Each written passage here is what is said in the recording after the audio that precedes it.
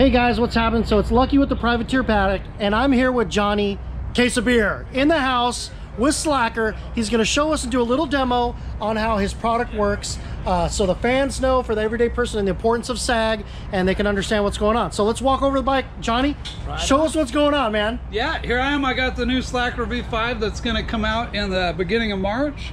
It's actually, I'll show you now the percentage of travel or the millimeters used, and then also has a longer retractable cable and some features for like off-road trucks and snowmobiles and mountain bikes too. So yeah, so it's a real easy tool. It basically, you've got a super strong magnet that you're going to stick it to the axle with, and for Japanese bikes you actually need to measure across the arc of the axle.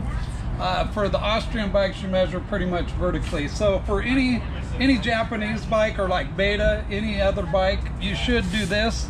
This is going to give you the arc of the axle, how that axle is going to travel. So that's where you want the retractable cable to hook up, right here.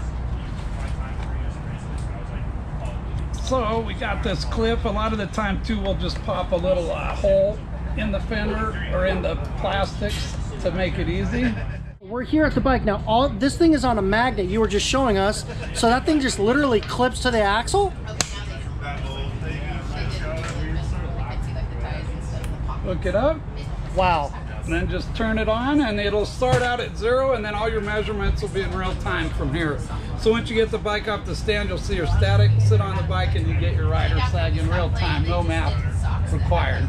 No math. I like no math. And the other nice thing is you can also use the wireless remote display. This will go on your handlebars and allow you to see all the measurements in real time. You can either use this, or you could also use our service assistant app or the virtual remote app on your smartphone. So you can literally do your sag by yourself. For sure. It's the only tool in the world that'll actually do it accurately and precisely. Some other ones say that they'll do it, the mechanical ones, but they're just no good. They're not accurate or consistent. Okay, I have a question, because for the everyday fan who wants to know, a lot of people don't understand what sag is, and a lot of people don't understand the concept of what type of racing you're doing, what you're doing, and why it's so important. Why is sag so important? Why did you have to mastermind and brainiac this magnificent device that all of our guys love using? Yeah, absolutely. The reason it's so important is any bike with adjustable suspension is made so that you can adjust the bike for the rider's weight, and that's going to make the bike handle right and the suspension perform properly. So a heavier rider would get on and say maybe it would sag 120 millimeters. They'd want to adjust it to 105, just like anybody else. Then the bike will handle properly for their weight. The suspension sits in the right part of the travel, and it'll function like at its best performance.